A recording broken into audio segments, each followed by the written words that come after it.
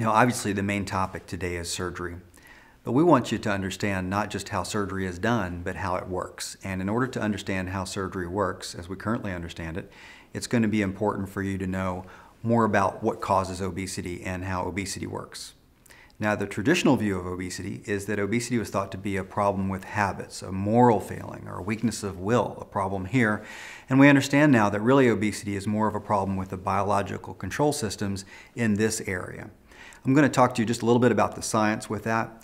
And one image that we like to use is the weight thermostat. And it's useful for you to think of a control system in your body that says that your weight needs to be at a certain level. And for different reasons in different people, this weight thermostat gets set to an abnormally high level. So your body thinks that you need all this excess fat. Now, we can agree it doesn't make sense, it's not healthy, it's not logical, but this starts to explain the feeling that most people have of eating and at the same time asking themselves, why am I doing this? This is not what I want to do right now.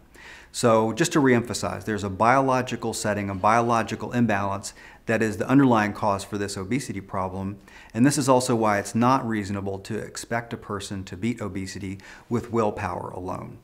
Yes, habits are going to be important, willpower is going to be important, but we need some more tools beyond that. One last point about this obesity thing and the control systems, the body actually will create a survival response or a panic response if the person starts to lose too much weight.